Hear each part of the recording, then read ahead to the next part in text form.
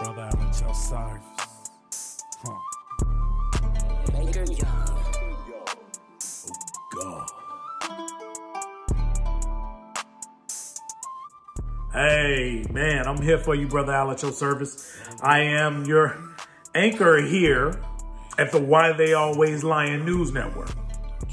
So, with that being said here, you guys, it's always a stretch for them, but not a stretch for me, huh? Because with discernment, right, we can see through the lines. Today, the news is coming from WTAL, and we're broadcasting live from where? Shoplifting Central. Okay, you guys, shoplifting has made the news. Okay, shoplifting has become a 1 billion. I don't know how they got it on the billion exactly. We're gonna let it slide. $1 billion issue. Well, according to WTAL sources, right? Sources say since the pandemic, shoplifters and shoplifting, even in the crime ring area, is at an all-time high. Well, let me point out some reasons to you as to why it's at an all-time high, right? Low wages, huh? People will steal when the wages are low. They will make up, and corporations know this. They don't act brand new. Forbes, whoever reported this to Forbes and all the other outlets, don't act new, huh? When the wages are low, people will steal, and they will make up for what you didn't pay them in your supplies, right? Whether it be clothing, furniture, no industry is off limit. You don't pay well, people will steal from you. People gonna steal from you anyway. But when you don't pay well, check this out. Inflation, people will steal. People will steal to match the inflation. Why? Because their dollars aren't going as well. You think all the toilet tissue during the pandemic was bought? How about this? When a certain, this is a different perspective, right? That the lying news ain't gonna always tell you. Because when a certain demographic who always had a line of credit and always had a decent job to add to that line of credit, burnt up that line of credit during COVID and not working. Or their job found out they had no need of them. That demographic who is not used to being in the financial situation that they are in are stealing at an all-time high. Why? Because this is welcome to the bottom, welcome to the middle of the bottom. Welcome to the middle of the bottom, right? Not at the bottom, right? Welcome to the top of the bottom, and they stealing. All right. Loss prevention isn't paid enough. Why? Because loss prevention, if he's not paid well and sustaining himself or herself, she will have Elizabeth and Nancy come in and ring you out. That's what loss prevention will do. You know that guy in Walmart and all these other places, he's about straight hair, he's about 5'8", 5'9", right? Always looking like he's shopping, but never grabs a shopping cart because he's not that legit at the job, right? And is following you from an aisle over, right? There's another guy in the camera room he's not watching like he should, right? And if he's not paid well, he gonna let some stuff slide through too. So think about it. These are all factors that they won't say that contribute to that 1 billion. They said that they blame organized crime rings. Okay, first of all, side note, the booster's been boosted since been boosted. That ain't your problem. It's these newly middle class, new lower middle class demographic that has appeared. due to the economic climate that is creating this 1 billion. Huh? People who've been needing to steal to survive instead of, they've been doing that. You've already accounted for that loss. But this new loss you're receiving, this new loss you're eating, right? I say that you're only eating that loss, corporations, is due to a certain demographic not being looked at as thieves. So they are getting away with a robbery.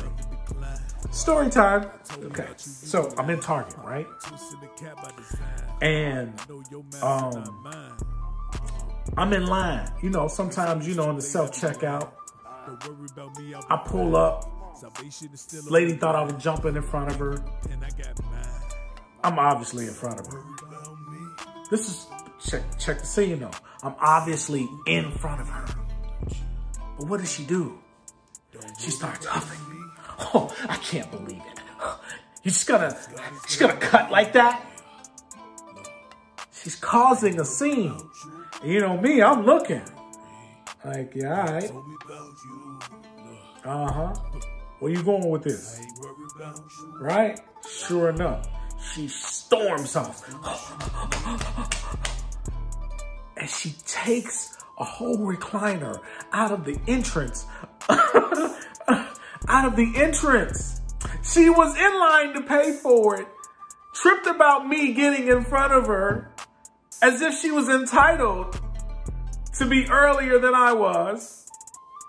She used that as the decoy, got pissed, walked off in front of the entire line out of the entrance with the recliner.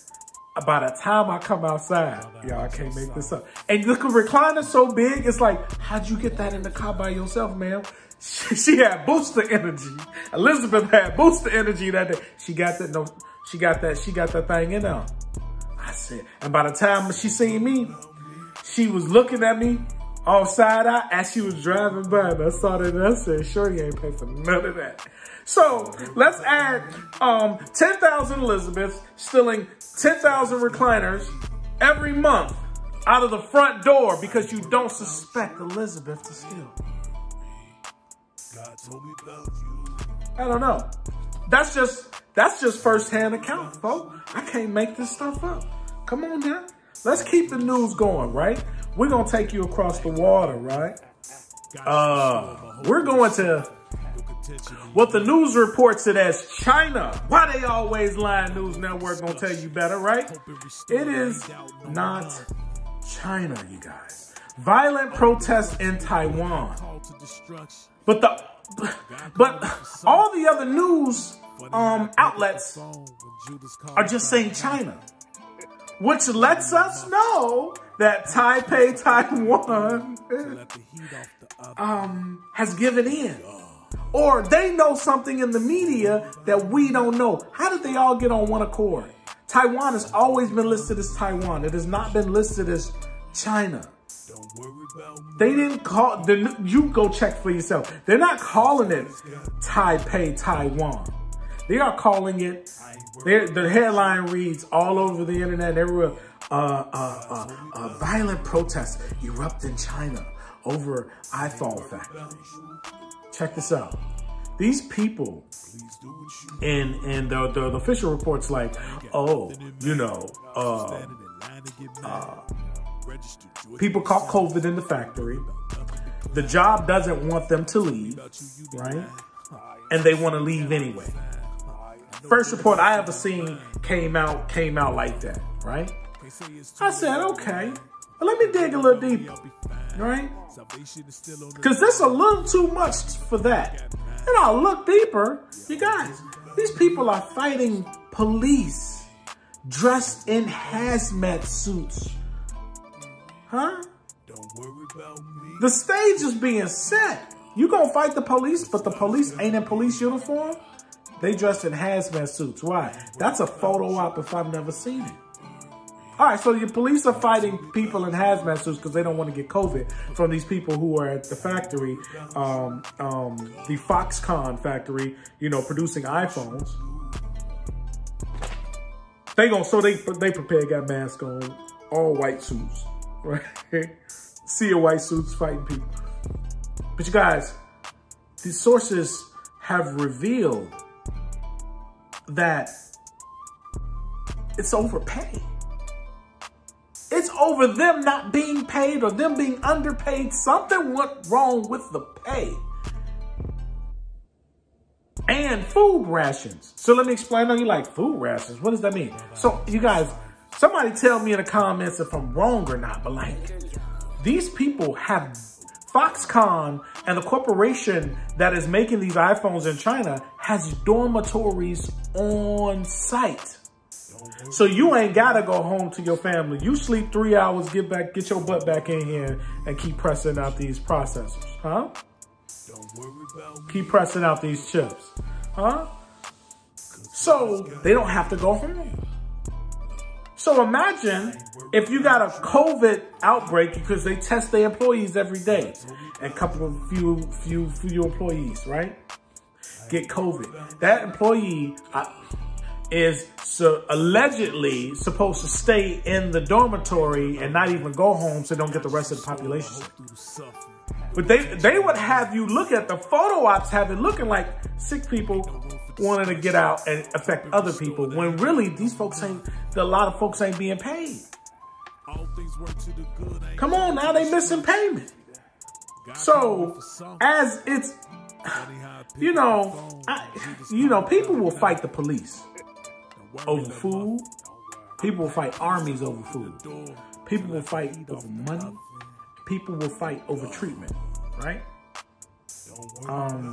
The wages being kept back, people definitely gonna fight. So could this be a stunt for something else? Could this be changing the sentiment of American corporations in China, even though it's in Taiwan, right? Could this be changing the sentiment? If I wanted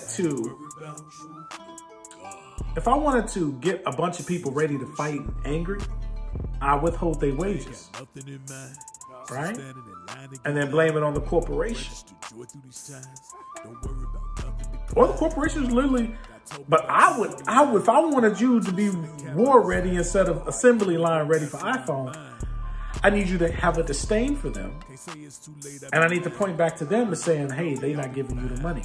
And I can control the internet and all the worst sources and make you have a disdain and set up the propaganda machine for you to properly hate the people you work for.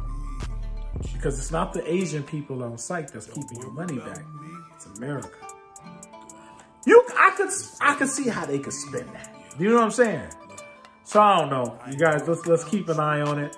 Saying that there's going to be an iPhone shortage. Time to switch to Android. What you mean? You know what I'm saying? Hey, it is what it is. Let's move around. We got to make these calls, right? Brother Al at your service. This has been the conclusion of the Why They Always Lying News Network, boy. See you back here soon.